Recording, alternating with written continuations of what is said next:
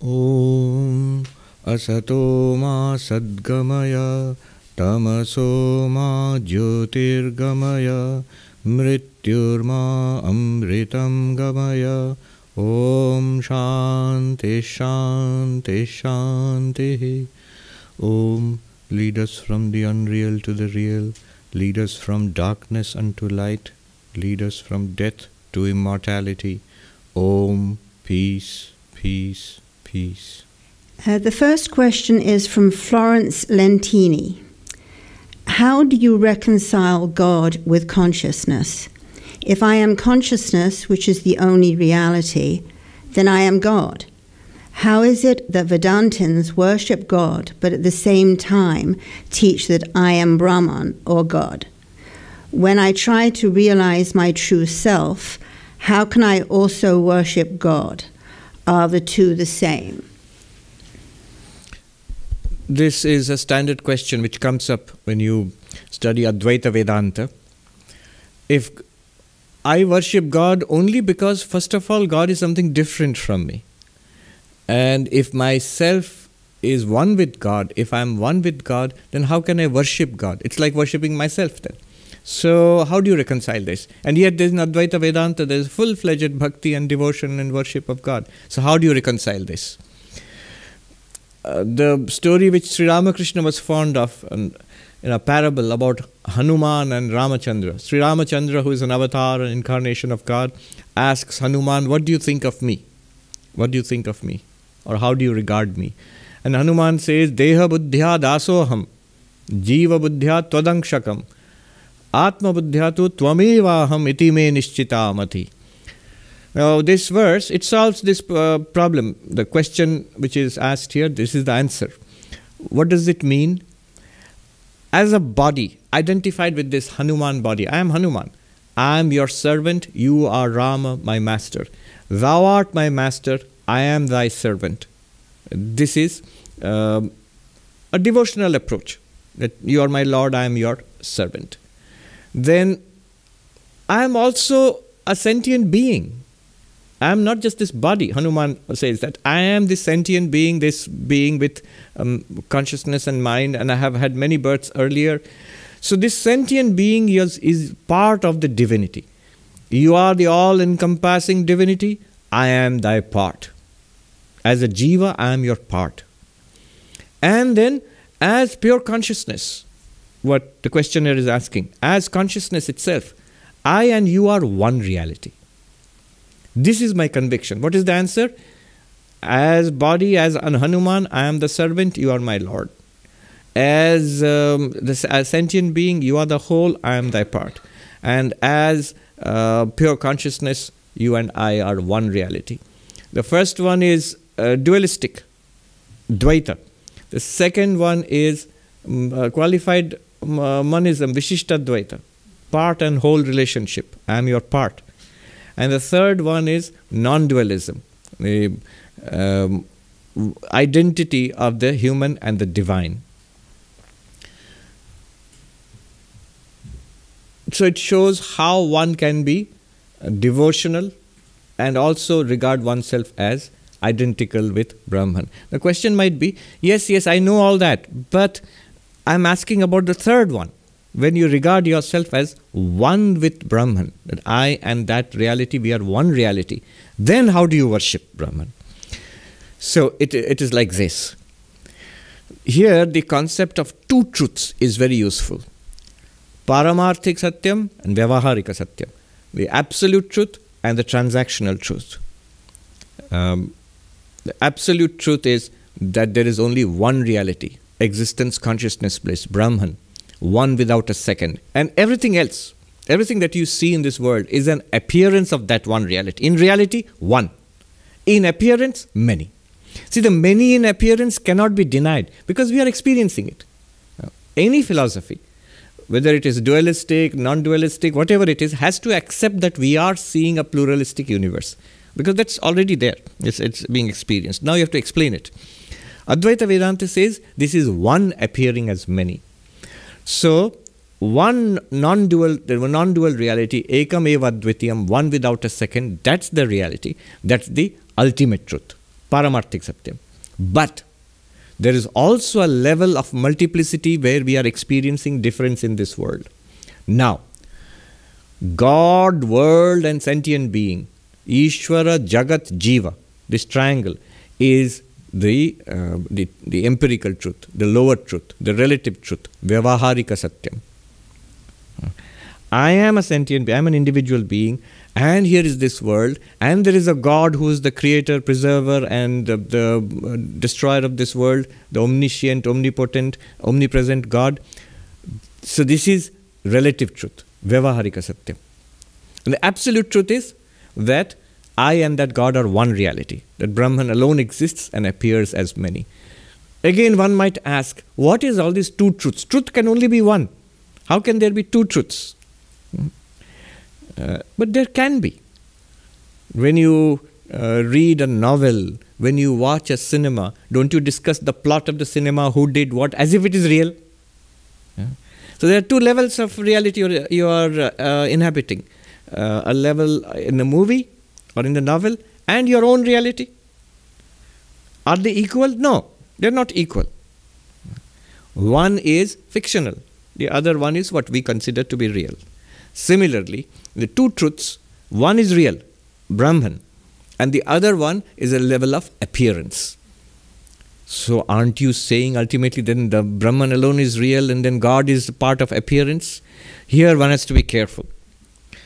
That absolute reality, Brahman, non-dual reality, when it appears as this universe, then where is that non-dual reality? It is Saguna Brahman. It is God. That same non-dual reality is the God of religion. Then what is this? But then you can say that I am also the God, I am also the same Brahman. Correct. And this world, it's an appearance of that same Brahman. The same non-dual Brahman appears as this world and is nothing but the God of religion, Ishvara Saguna Brahman, and is identical with you. Brahma Satyam Jagat Mithya Jiva Brahmaiva Napara. Brahman alone is real. The world is an appearance of that Brahman, and you, the Jiva, are none other than that Brahman.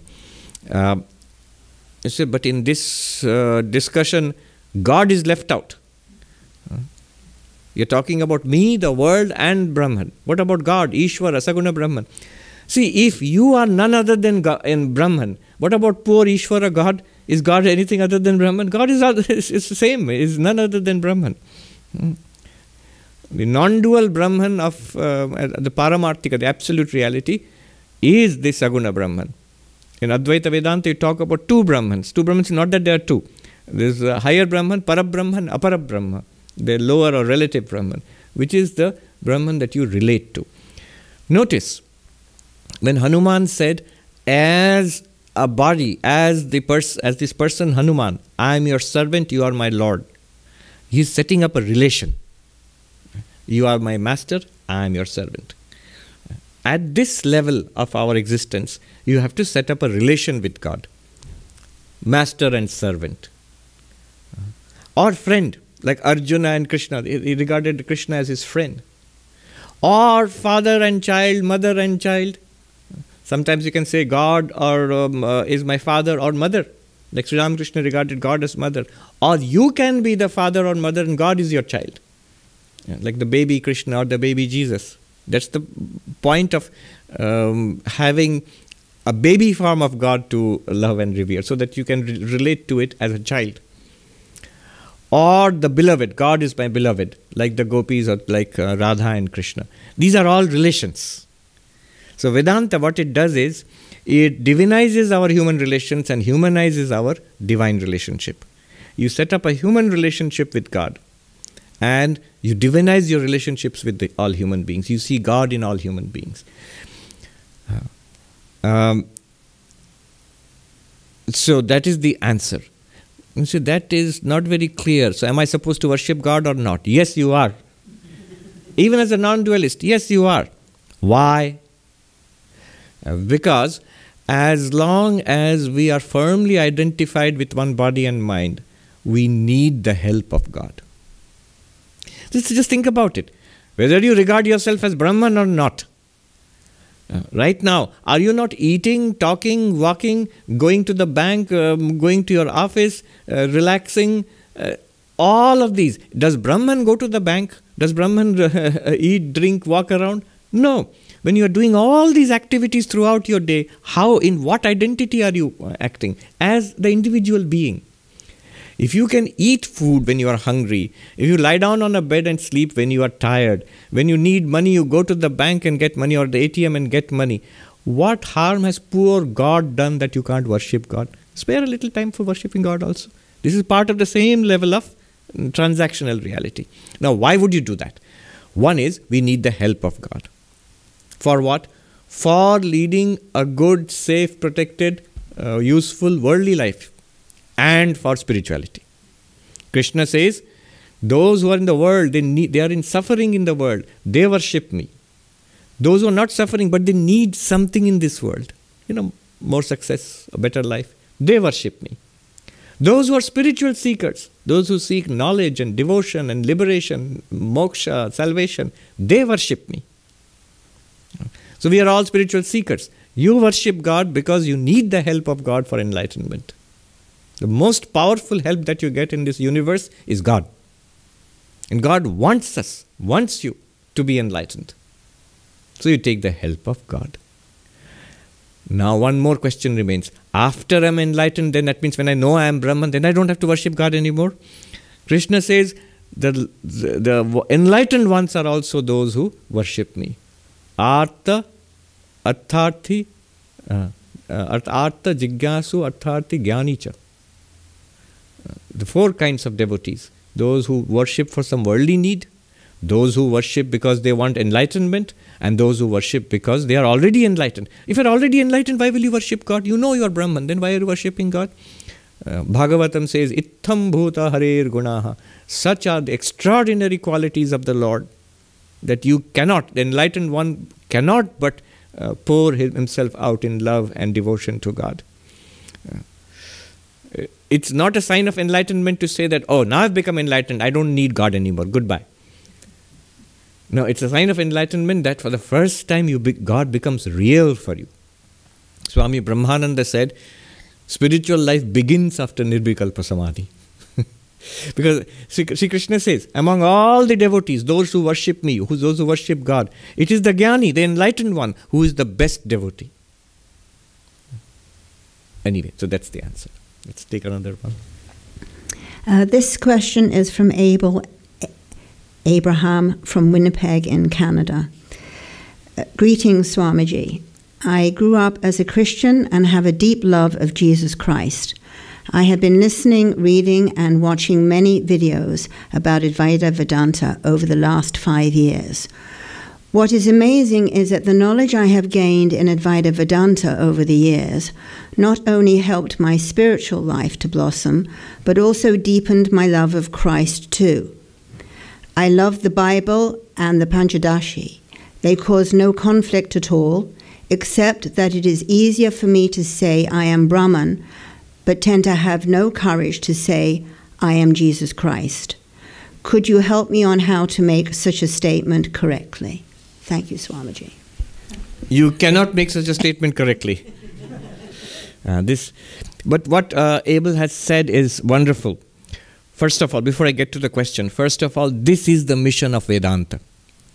When Swami Vivekananda, on 11th September in 1893 in the World Parliament of Religions in Chicago and stood up to speak about Hinduism and about Vedanta, that was also 9/11, by the way. We are sitting here in New York. Here 9/11 means only one thing. The death, destruction and religious fanaticism.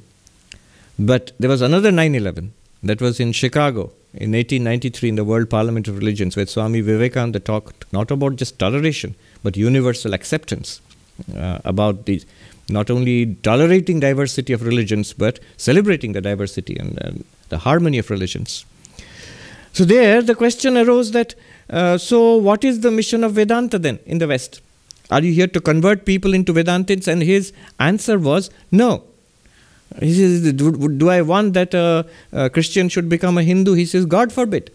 Do I want that a Muslim should become a Christian? God forbid. Or a Buddhist should become a Zoroastrian? God forbid.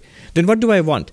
I want that a Hindu should become a better Hindu, a Muslim should become a better Muslim, and a Christian should become a better Christian. This is exactly what Abel is saying here. That by studying Vedanta, my love for Jesus has deepened. That means my understanding of the Bible, my understanding of Jesus Christ, and love for true spirituality, which is at the core of every religion, including Christianity, that has deepened. And that is the success of Vedanta. That is the real purpose. Why is Vedanta here on American soil? It's for this purpose. I remember a remarkable conversation long after Vivekananda had passed. Nivedita had passed. Nivedita, she was brought up Protestant. She was of Irish descent and in England. Now somebody asked a disciple of Swami Vivekananda, so how did Vivekananda make Nivedita a Hindu? And this Swami Vivekananda's disciple answered, oh, I don't think he made her Hindu. Although all the documentation, Nivedita's own writing and everything shows that she considered herself a Hindu, like as Hindu as everybody else. But this disciple said, very interesting comment he made, I don't think Swami Vivekananda made her a Hindu. I think he made her a better Christian. What a beautiful statement, sentiment, yes. So the core spirituality in every religion, that is brought out by Vedanta, correct. Now, the particular question that Abel asks, I can regard myself as Brahman without fear. Good for you. You should. I am Brahman. Everybody should say that and own up to it, that I am existence, consciousness, bliss. It's an obvious fact. But I hesitate. I'm afraid to say, I have no courage to say that I'm Jesus Christ. Don't. Shankaracharya points out long ago that the ocean, the wave belongs to the ocean. The ocean does not belong to the wave. What Advaita Vedanta says, God and you are the same reality. Not that you are God. What is God and what you are ultimately existence, consciousness, bliss.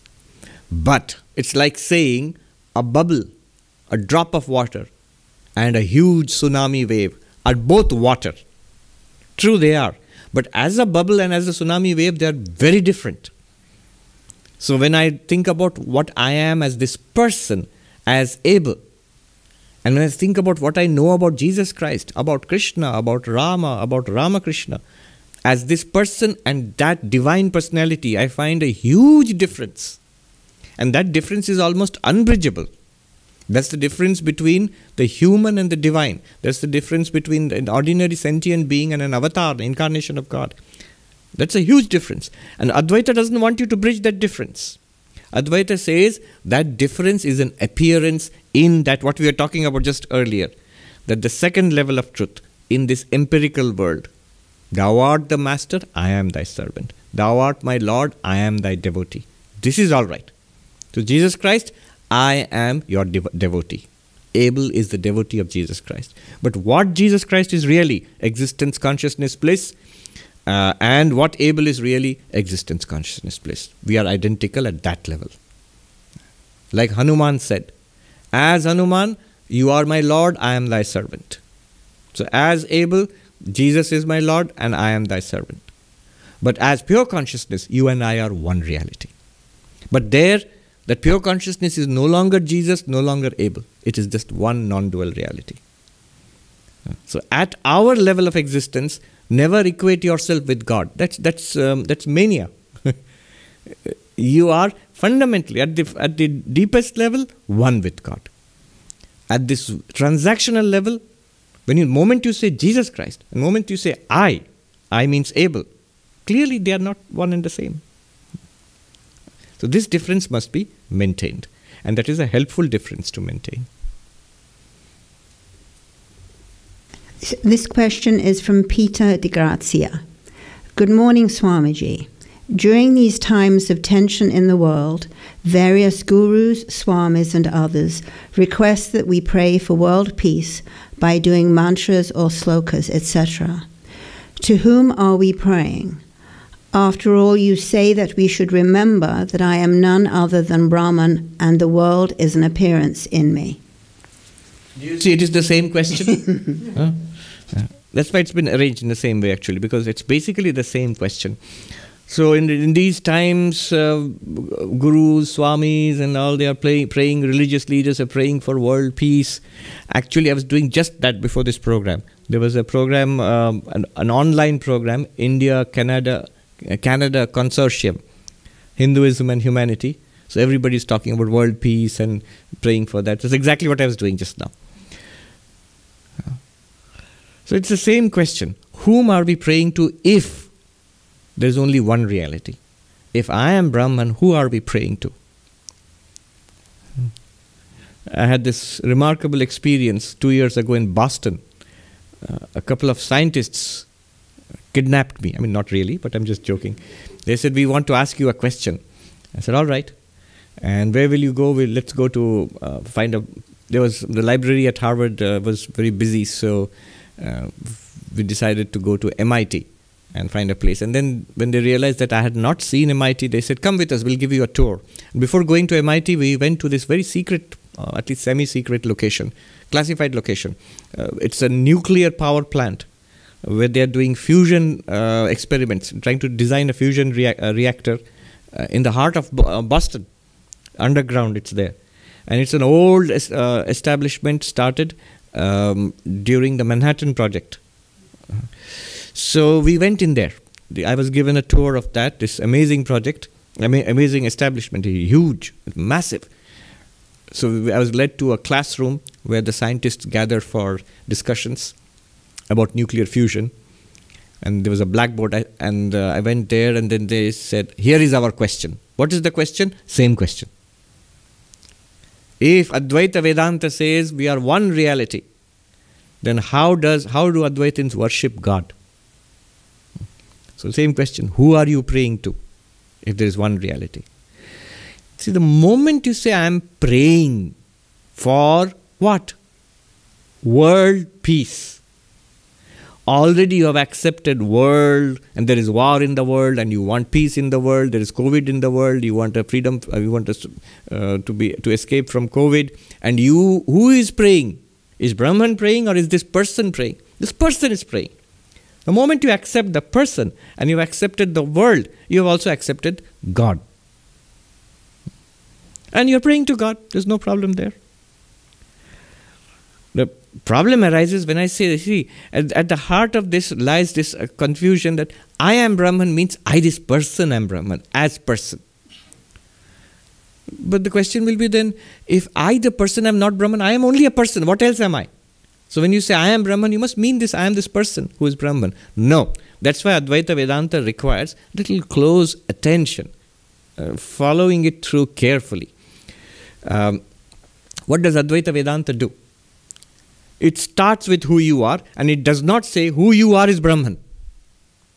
It first starts with what do you think you are? I am this person. What is this person? This body? Yes.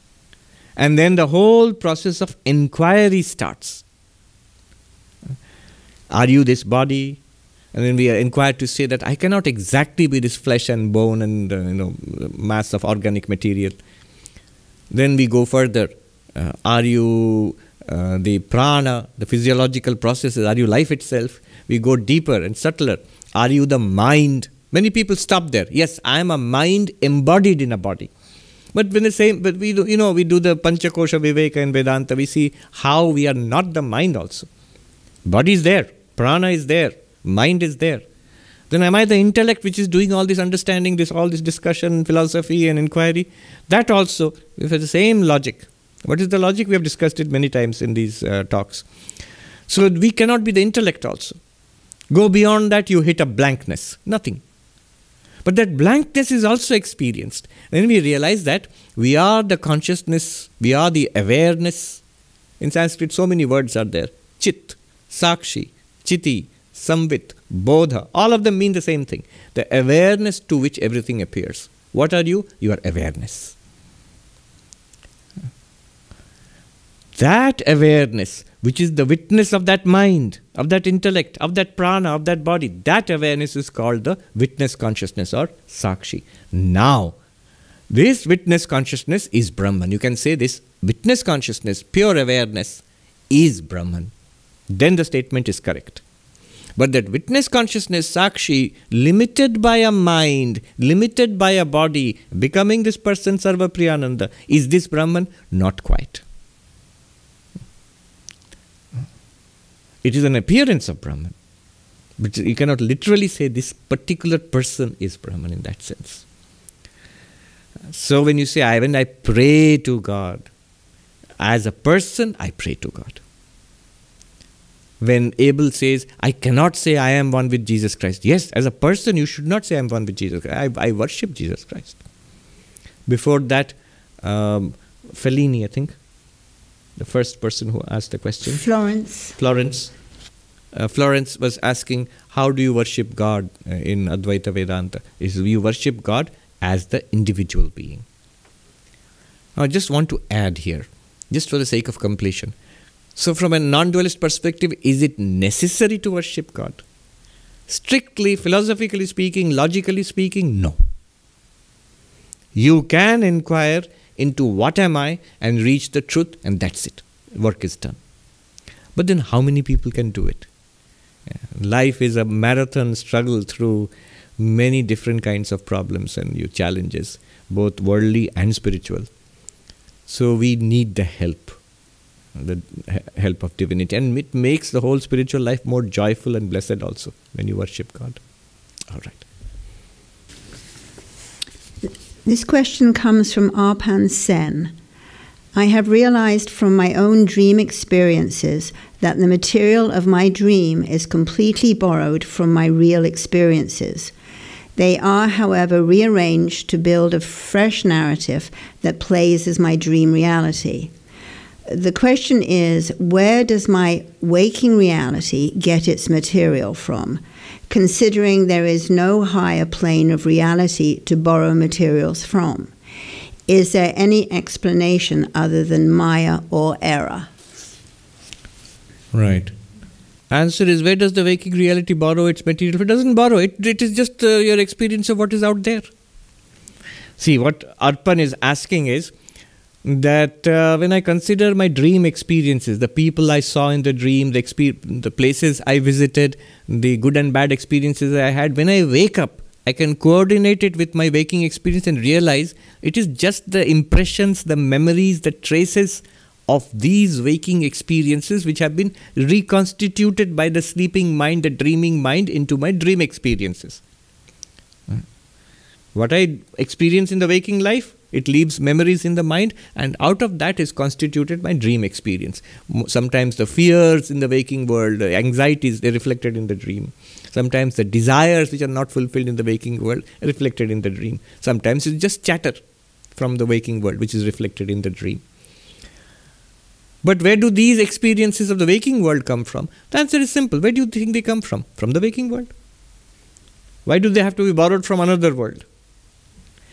See, this is why you consider dream world to be false and the waking to be real. Quite apart from Vedanta.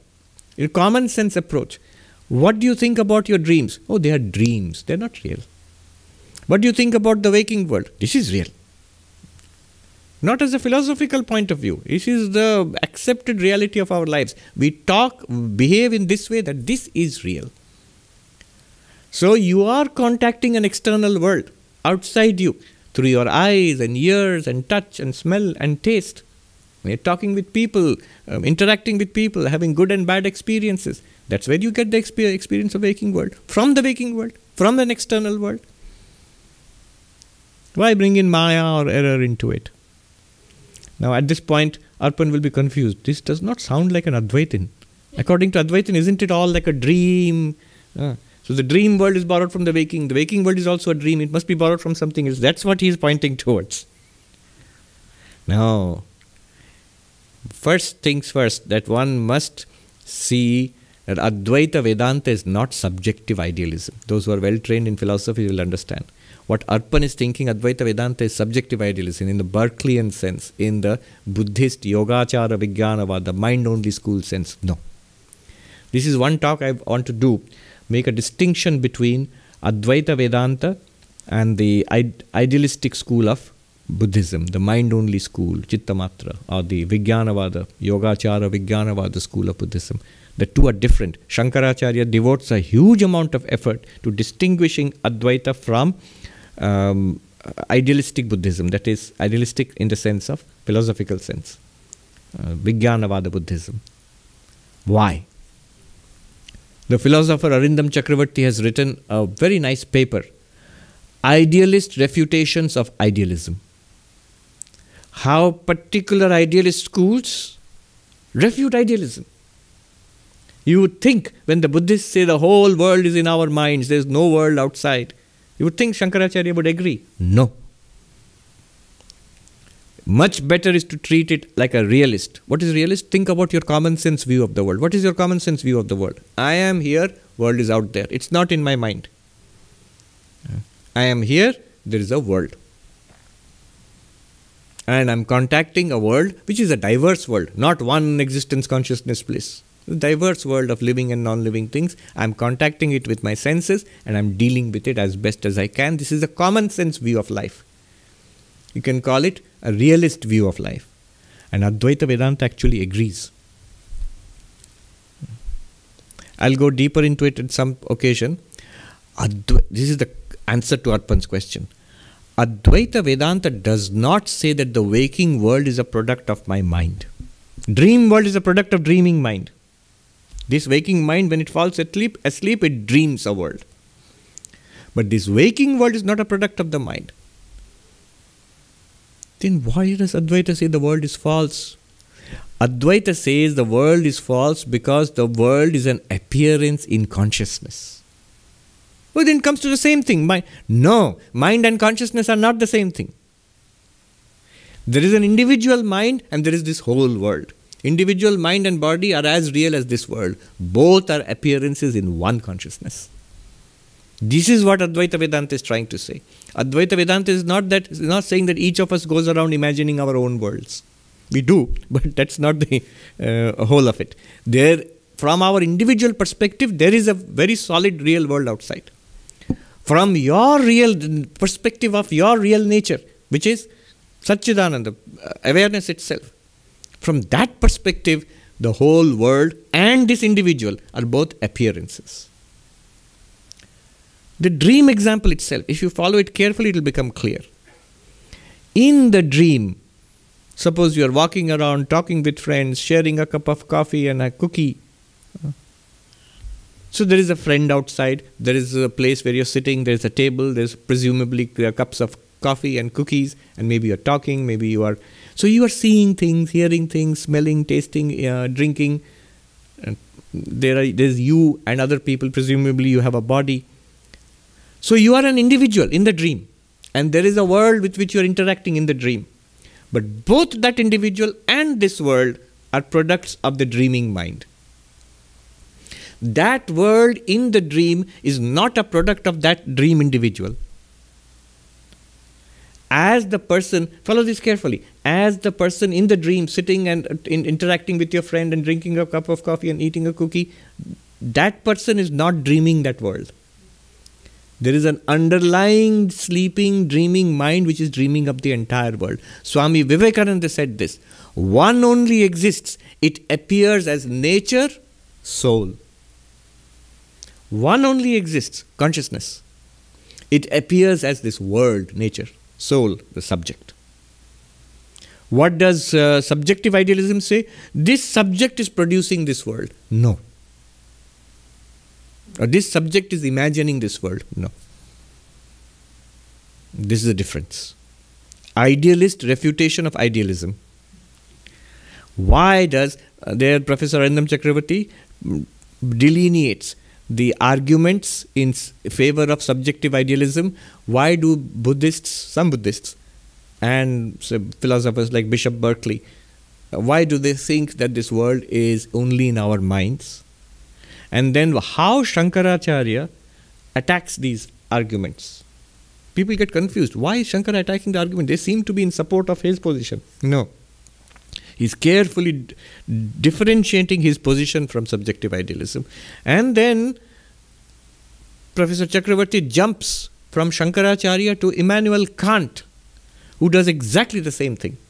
He also attacks idealism, though he supports another sort of Vedantic kind of absolutism. So where is the material of the waking world coming from? From the waking world. That's why you consider it to be real. Material of the waking world means, here is this person. In a dream, you might say, if it's a dream, then why did I see this person? Because in my waking world, I must have seen a person, a similar person. In the waking world, why am I seeing that person? Because that person is there. That's why I'm seeing. How is this Advaita? Because I, the seer, and that person seen are both appearances in one consciousness. So why does this confusion arise? Unless we carefully distinguish mind from consciousness and then look at the unlimited nature of consciousness. Until that point, it will keep seeming that this world is a product of my mind. That's not what Advaita says. Okay, one more question, and then I'll call upon you. This question is from Mostro I. Dear Swami Sarvapriyananda, I love and admire you. You have been the biggest, strongest rope with which I pulled myself up from suicide. My family and friends thank you. I thank you beyond any words. I am learning the principles of Advaita Vedanta. Please forgive me if my questions are naive. I have the following questions. How is the Advaita expressed by Sri Nisargadatta Maharaj different, if it is different from that expressed by you and the Ramakrishna Order? 2. In our dreams, we can be ourselves, different people, realistic animals, and even imaginary creatures like dragons. By seeing how ephemeral our identities are in dreams, and often in our waking state as well, does that not demonstrate clearly that our identities are mere reflections of universal awareness? All right. The first question is actually a general and wide question of how Nisargadatta's Advaita differs from the Advaita that we are talking about in the Ramakrishna Order. I'll take that up second. I'll take up the second question, which is, we see how ephemeral our identities are in the dreams. And then, so aren't these waking identities also equally ephemeral? Aren't they all reflections of universal consciousness? Universal awareness. Universal awareness. So why even use such indirect language as reflections of universal awareness? Just say, these identities are appearances in universal awareness. Don't even use universal awareness. I mean, what is universal awareness? Is it awareness aware of a universe, or is it an awareness spread over the universe? Just say awareness, unlimited awareness. So what is an identity? That awareness, not knowing its nature, somehow becomes one with a particular body-mind. This mind, this body, which are not awareness, which are objects in awareness, the awareness somehow says that I am this. So two things are required here. One is not knowing its own real nature, unlimited nature. And number two, becoming aware of mind, body, and saying, I am this much. So this is ajnana, ignorance, and then error, adhyasa, superimposition. Do not know myself, do not know the rope, think it is a snake. Do not know I am unlimited consciousness, I think I am body-mind. Not only think, I firmly believe and act as if I am body-mind. Yes, these identities are ephemeral. Notice, our individual identity can disappear. If there is a little stroke in the brain, then the mind also fails to function properly. The mind requires the brain as hardware. Just as if your hardware in a computer is not working well, your software also will not run well. It will keep crashing, there will be problems. Similarly, our identities get shaken or dissolved or distorted if there is a physical problem in the brain, if there are mental disorders. Our individual identities are very flimsy. Age can affect, senility can affect it. Various diseases like Alzheimer's and Parkinson's can affect it. A stroke can affect it. Mental illnesses can affect our identities. Our identities are very flimsy. Throughout it all, one thing is constant. Awareness is constant. If I'm confused about my identity, if I'm suffering from amnesia, identity loss or something, I'm still aware. That awareness does not come and go. So awareness is our real identity, which it is not based on choice. It is not based on accident, not based on body-mind. It is our real identity. Now, the first question is interesting. How does the Advaita which we are speaking about differ from Nisargadatta's Advaita? It doesn't. First of all, the core principle is the same. There is one unlimited awareness, Brahman, in which the entire world is an appearance, and you are Brahman. That's the same. Somebody asked Nisargadatta, who lived, by the way, in a slum in Mumbai. When he became enlightened, he started walking towards the Himalayas. I love this story. He started walking towards the Himalayas. I don't need any of this. I want to live in the mountains for the rest of the life of this particular body. And then he stopped himself. What am I doing? Have I not realized that it's same reality? Whether it is the Himalayas or the slum, both are appearances in one pure Brahman. Then why should I switch this awful slum for the sublime Himalayas? No. And he came back and he lived the rest of his life in that terrible place. This is a sign of enlightenment. You really see the underlying sameness and you base your actions on that. Now, what he did was he stuck to that one central teaching again and again and again in his books. You will find why it seems a little different is because the teachings you find in the English books, I think I am that is the name of the book probably. I am that. And other books also have been published. They are originally in Marathi. His talks are in Marathi and they were translated by his interlocutors into English. So the terminology can sometimes seem a little confusing, little different from classical Advaita Vedanta. But the core message is the same. But how is it different? It is same as what Nisargadatta Maharaj said and Ramana Maharshi said. It is the same thing. But how is it different then? What we do in the Ramakrishna Order is first classical Advaita Vedanta as taught by Shankara and post-Shankara Advaitins, and then broaden it out. One characteristic of the Ramakrishna Order, Sri Ramakrishna, Swami Vivekananda, Ma Sharda and all the other teachers down to our age, is the inclusivity, is the universality of approach. So it is not just non-dualism against dualism. It's not non-dualism of the Advaita variety against all other philosophies, religions, no. From Vivekananda's perspective, or Sri Ramakrishna's perspective, there is one reality, whether it is dualism, Dvaita Vedanta, Vishishta Dvaita Vedanta, qualified monism, or the other schools of Vedanta, including non-dualism, all of them are approaching the same reality, experiencing and trying to express the same reality in different ways. It's like the 5 blind men touching the elephant. So they are all touching the same elephant. One calls it my Narayana, my Vishnu, or my Durga or Kali. Another one says this is Brahman and it's the entirety of the universe. All of it is one reality, one divine reality. I am a tiny part of that. Sun, and I am a tiny ray of the sun. Blazing fire, I am a spark from that blazing fire. This is Upanishadic language. And the other one, the non-dualism, says that not that you are God and I am your worshipper. Not that you are the totality, Brahman is the totality, I am a part of it. Rather, we are one reality.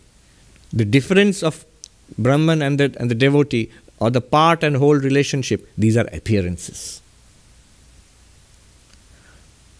If you see a character in a movie, on the movie screen, is that character in the movie screen different from the movie screen? By different I mean, can the character exist and the movie screen exist separately? No. That character in the movie screen appears on the movie screen. It's an appearance on the movie screen. Can we say, well, the character is that person in the movie is a part of the movie screen?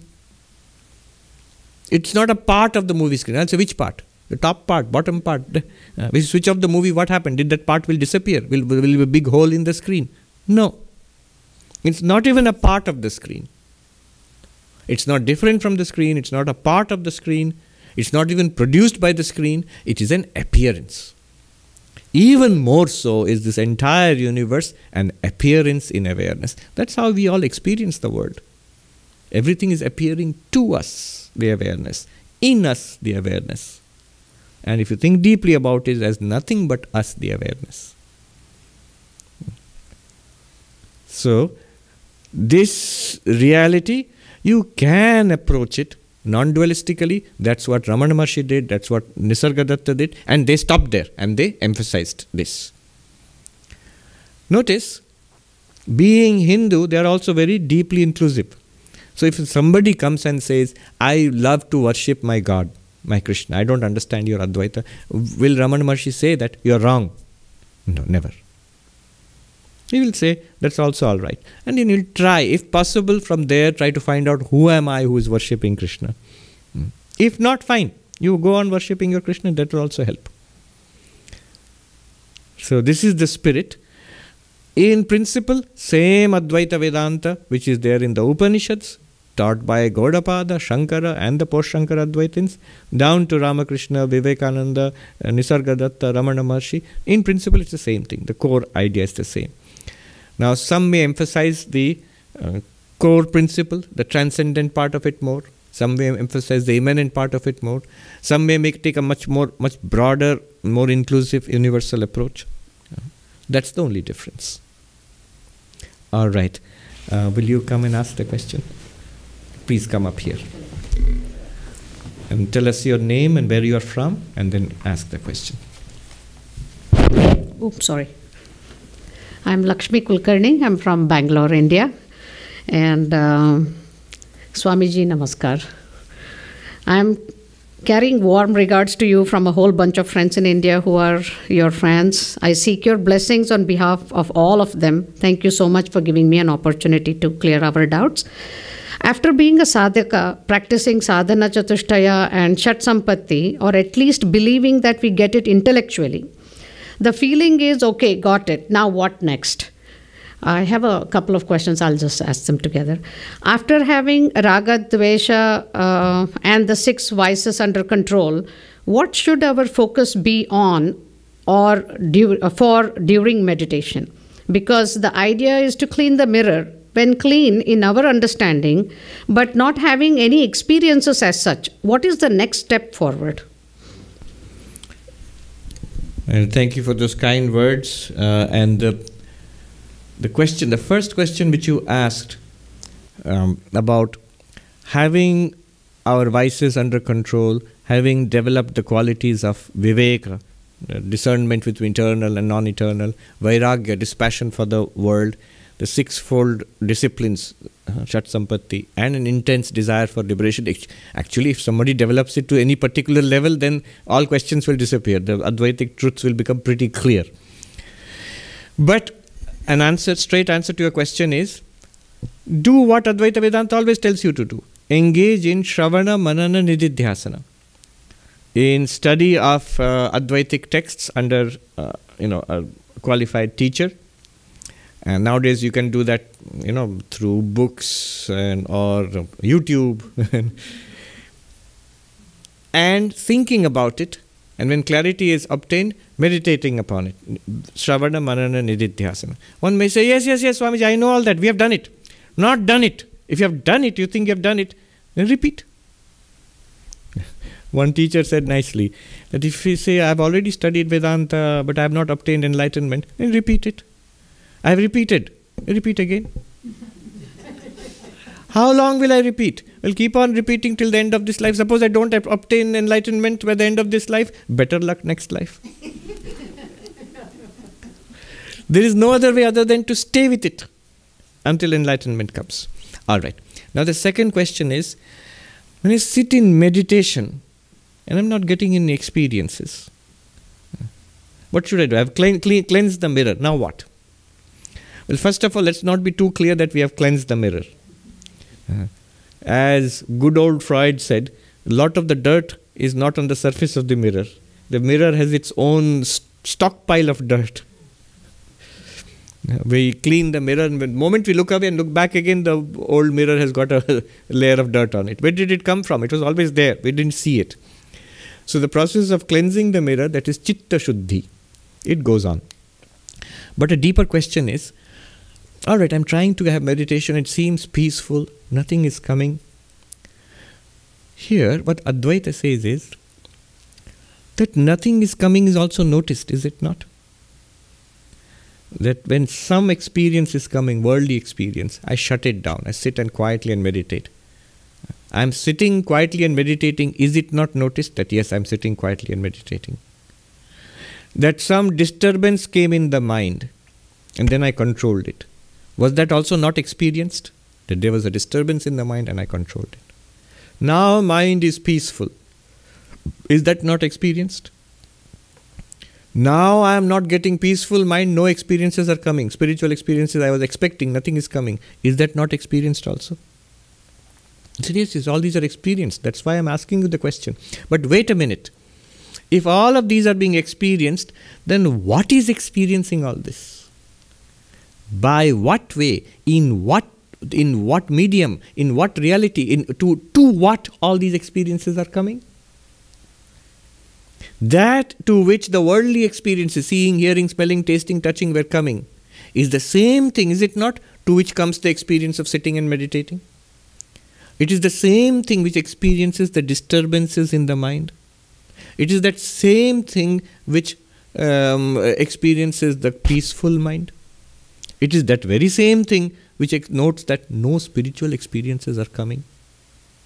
In all of this, there is one constant reality to which all these experiences are happening. And that must be consciousness, awareness, chaitanya. Why? Because experience is happening. It's always awareness. Without awareness, experience might not happen. Will not happen. If you're not aware, there will not be any experience. So one thing you can say is constantly consciousness is there. Instead of looking for you can have mystical spiritual experiences. If you take a mantra, visualize the Ishtadevata and repeat it, you will definitely at one time or the other, you will get the vision of the Ishtadevata. Those things are real. Mystical experiences do happen. But Advaita Vedanta is saying whether worldly experience or mystical experience, both appear and disappear in the same awareness. Whether disturbed mind or peaceful mind, both appear and disappear in the same awareness. Only one thing is constant, will always has been there, is there now, and will always be there with you. What is that? You, the awareness. Nothing else. No worldly experience will stay with you. Even the memories will fade away. No person will stay with you. Even the memories of those persons will fade away. No gathering of wealth, of Facebook likes will stay with you. Those will all fade away. No knowledge, whether it is worldly knowledge, medicine, science, or Vedantic knowledge, you have memorized many shlokas, none of that will stay with you. It will also fade away one day. Only one thing will stay with you. That you are this consciousness, that will be there. That consciousness which is experiencing all this. You might say, yeah, that's not wrong, but how does that help me? Now notice the interesting features or the interesting nature of this consciousness. One is, it never goes away. It does not come, it does not go. Whatever comes and goes is experienced in that consciousness, by that consciousness. Because it does not come and go, it cannot age, it cannot die. It was the witness of the birth of the body. It was the witness of the development, babyhood, childhood of the body. It is the witness of the aging, and one day it will be the witness of the death of the body. The consciousness will still be there. So consciousness is immortal. What a huge thing this is. It sets you free from the fear of death. The deepest fear that we human beings have. The fear of not existing. Never be afraid. You will always exist. Krishna says to Arjuna, "O Arjuna, you and I and all these kings and princes in the battlefield of Kurukshetra, you have all existed earlier, you are here now, and you will continue to exist in the future. Your past lives, you do not know them, I know them all." So existence and consciousness are the same reality, Sat and Chit. It is immortal. And you are that immortal reality. The more you think about it, that's the great advantage you have. Then, peace, relaxation. That consciousness is always at peace. It is peace itself. Shantam is the name of consciousness in Mandukya Upanishad. Disturbance of the mind is revealed by consciousness.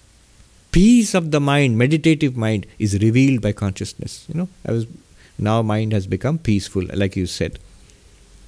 Too peaceful, no experiences are coming. This is too much peace. Something should happen. I am reminded of this Zen cartoon, The student has come to a Zen master. Zen master is teaching Zen meditation to the student. And this Zen master is saying with a very serious expression in that cartoon, he's saying to the student, "This is it." Student is like, "What?" "This is it. Nothing happens."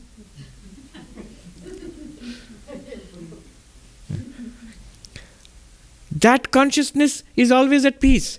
It was at peace when it saw the disturbance of the mind. It is at peace when you see the peaceful mind. It is at peace when the mind seems too peaceful and you want some excitement, experience. Consciousness itself was never disturbed. Consciousness itself never became peaceful. Consciousness itself does not want one more experience. That is all the states of the mind.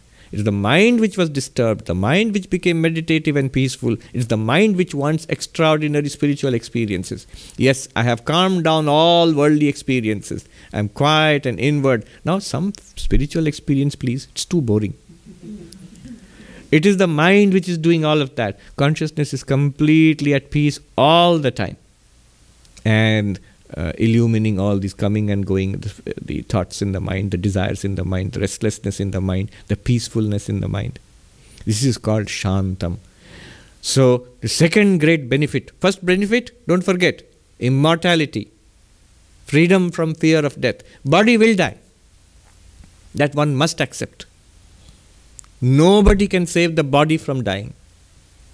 And nor should one be too worried about that.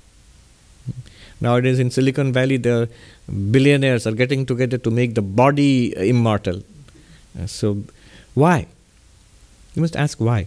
So, why not? I want to live forever. But that means I and body are same. You have made it the same. Cryogenic. Can I freeze the body?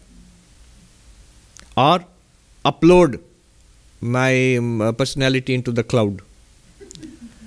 At least that's a higher way of thinking. That means body is not important, only the memories and feelings are important. There was even the talk of head transplant. A Russian doctor, he promised that there was one man who was paralyzed. He said, "What do you want?" "I want to be able to ride a motorbike in California." So for that, what operation has to be performed? They will wait for a person who has died, in coma, body is preserved. So they will get the body of that person, and this patient, they will cut off the head of that body and cut off the head of this patient and freeze the head and then transplant this head into that new body. And hopefully the patient will wake up with a more active, then he can ride a motorbike. They did not try, hopefully they did not try it. Don't worry about body transplant. Every life we get a new body transplant. We have got thousands of body transplants and many more are available to you. So no problem about that. Consciousness does not need body transplant. Consciousness is one and constant. So it's a great freedom. Freedom from fear of death. Freedom from restlessness, anxiety, unhappiness. Then oneness and love. Because you realize it is one consciousness in all bodies and minds. I will not go into the arguments for it because it's a huge topic. But it is one consciousness in all bodies and minds. Krishna says to Arjuna, Kshetragyam chapi mam viddhi sarva kshetreshu bharata. O Arjuna, know me to be the one consciousness in all these bodies, one knower of the field in all these fields. From this oneness, comes all ethics and love. If we are, you and I and everybody is one, how can there be violence? How can there be greed? How can there be competition? How can there be dislike of other people? There's no other. So these are the benefits of realizing this one consciousness. Thank you. Very good questions. Thank you. Thank you, Swami. I think we can take one more question from the internet audience. This question is from Anil Mathur. Swamiji, my question to you relates to the goal of self-realization. You had mentioned in one of your recent talks that you know of a small number of people personally who you believe are Jivan Mukti. I expect that these are monks who have devoted their lives to achieving the goal of self-realization. It follows then that even if you devote your whole life, very few actually achieve self-realization. What hope is there then for an ordinary householder? Is this even an achievable goal? I also notice that associating our identity with the mind-body seems to be hardwired into all living things, humans and animals. Can we realistically hope to overcome something that seems to be part of what nature gave us? And by us, I am referring to the mind-body complex. I agree there is no higher goal than being able to live fearlessly, unaffected by the ups and downs of life. But it seems like even if you devote your whole life to it, there is only a very small likelihood of success. So the question is that there seems to be very few people who become enlightened. Why engage on this project? That to become enlightened, where the chances of success are so minimal. And it seems to be, as he says, few people are enlightened and they must be all monks. It's not true that they're all monks. There are people who are monks or are not monks, householders. They have been enlightened and even now continue to be so. So anybody can become enlightened. But still the question remains, how few? So few. Then why start a process which chances are you will not get freedom or enlightenment. That reminds me of, in India, they always see Westerners. The moment you feel spiritual in this country, in America or in Europe, the first thing they do is they pack a backpack and take their passport and off they go to India, they go to Himalayas. It's not necessary to go to the Himalayas to become spiritual. You can, of course. It's nice, but it's not necessary. Now, in India, the idea is that yes, it is possible to become enlightened, but it's very few people can become enlightened. It's just the opposite you see when the wave of immigrants started coming for 30, 40 years ago, the large wave of immigrants from India to the United States. So the Indian guy packs up and gets a passport and a visa and comes to the United States. Why? Not for enlightenment, for becoming a millionaire. And the American tells him, it's not impossible, but it's not guaranteed that you're going to become a millionaire just coming to the United States. The same thing. When the Westerner lands with a backpack in Delhi or Mumbai and I've come here for enlightenment, the Indian will tell him it's not impossible. People have been known to become enlightened, but it's not guaranteed that you're going to become enlightened. Very few become enlightened. Now, then why at all start this process? Well, this professor at Harvard University, Professor Parimal Patil, in one discussion, this question came up, and he was asking how few people, become enlightened. So why should at all anybody start this process? So the three answers which emerged from our discussion was, one answer is that first of all, everybody will become enlightened. Sri Ramakrishna gives the example of Benares, which is the place of the Divine Mother Annapurna. Literally, she who fills you, who gives food to all those who seek. So here's food, of course, means spiritual growth, development, and fulfillment. So the example Sri Ramakrishna gives is, in Benares, nobody goes hungry. Everybody will be fed. Only thing is, some are fed in the morning, some in the afternoon, some may have to wait till sunset to be fed. But everybody will be fed. Similarly, in this universe, everybody will ultimately get fulfillment, God realization, enlightenment, moksha. But some may get it early, some may take a few lifetimes, some may get it in this lifetime, some may take a few lifetimes, some have to wait till sunset. What is sunset? God's sunset is the end of the universe, a few billion years. Pralaya, Mahapralaya. Some will get, or maybe beyond that also. Many universes will come and go before some people who are a little slow on enlightenment, who haven't yet come to the Vedanta society, so they will take a little bit of time. So first of all, first answer is everybody will get enlightenment, but you don't know when. So it's a guaranteed thing, and why not? You are Brahman. What can stop you from realizing yourself? You may do some other achievement in the world, you may or may not attain. Enlightenment you will get. It's guaranteed because you are Brahman. That's answer one. The second answer is, once you have tasted this spiritual life, what else comes close to it?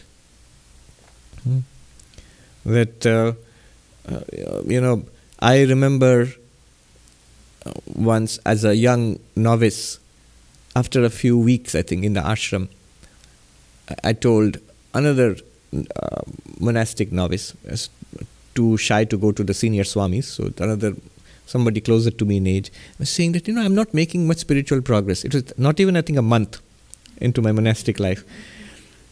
And then that novice gave such a nice answer to me. He was a senior to me. He gave a nice answer which I've never forgotten till now.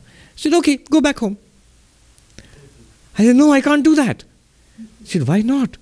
You spent the last 23 years in that home, and you've just been here for less than 1 month, and you feel you can't go back there, you want to stay here? Then isn't this progress? So, once you taste spiritual life, nothing else comes close. Everybody I know who for a long time, whether it's Vedanta or devotional practices or japa or karma yoga, serving others, after some time when you ask them, they say, this is really a very precious part of my life. This is something I cannot do without anymore. I have become deeply attached to this. This is a source of peace and joy to me. The second answer is, in the process of your journey towards eventual enlightenment, you find this is the best thing that you have got in life, spiritual life. It could be meditation, it could be Vedantic study, it could be devotion, service, a combination of all of these. Third answer, which Professor Patil himself he gave, was a beautiful answer. He said, actually, what motivates people in spiritual life? It's not that I'm waiting, enlightenment will come, then only everything is done. Or before that, there's no gain, nothing. It's not all or nothing. It is the moment-to-moment, day-to-day peace of mind, meaningfulness of life, a higher spiritual purpose, something noble and beautiful in my life, which gives me strength, which gives me peace of mind, day-to-day, long before enlightenment. That's what keeps people in spiritual life, whether monks or householders, which is correct. Swalpam apyasya dharmasya trayate mahato bhayat. Even a little practice of dharma, of spirituality, saves you from great fear. We may add great meaninglessness in this day and life, and this day and age. The real crisis is the crisis of meaninglessness. What is the purpose of my life? Once upon a time, the purpose of my life was to survive. I have to gather food, I have to get security, protect myself, take care of the family. That itself was such a huge burden. People had no time for thinking of anything else. But now things are guaranteed. You live in a safe society, unless you are in Ukraine. You live in a safe society. You live where things are more or less stable, prosperous. But then the question arises again, that old ancient question, what's the point of it all? I've got enough to eat, I've got enough for entertainment, we have got protection from the elements, weather and all. We are reasonably happy and engaged. Then very soon I'm going to get old and die, and that's the end of this game. What was the point of it all?